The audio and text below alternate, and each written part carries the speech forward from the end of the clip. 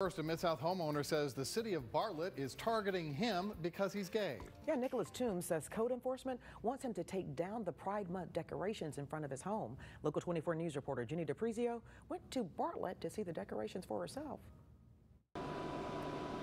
This is what's causing such a stir in Bartlett.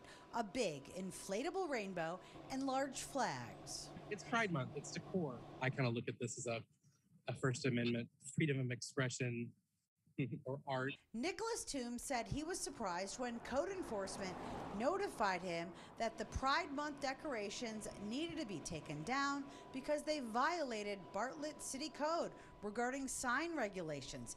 He says he's being unfairly targeted by code enforcement.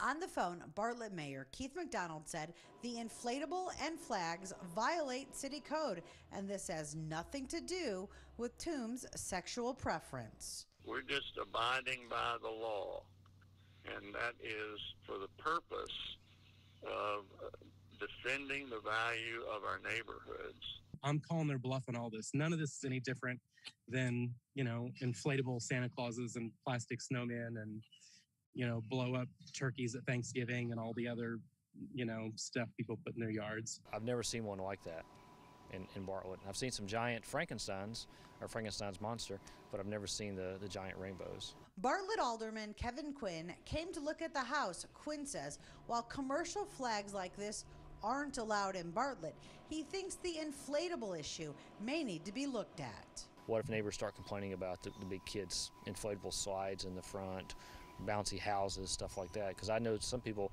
they become affordable where you can buy your own, so what if somebody wants to keep it in their front yard for the summer or something like that? How do we address that? Quinn believes a neighbor dispute is at the center of the code complaint. I do feel like that there's a lot of underlying animosity here between some of the neighbors, and I would really like to get to the bottom of that to see what's really going on. Originally, Mayor McDonald told Local 24 News inflatables weren't allowed in Bartlett city limits except during the holiday Christmas season. He later came back and said that wasn't the case and that city lawyers were evaluating the inflatable issue.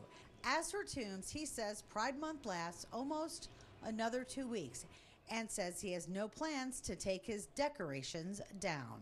Jenny DePrizio, Local 24 News.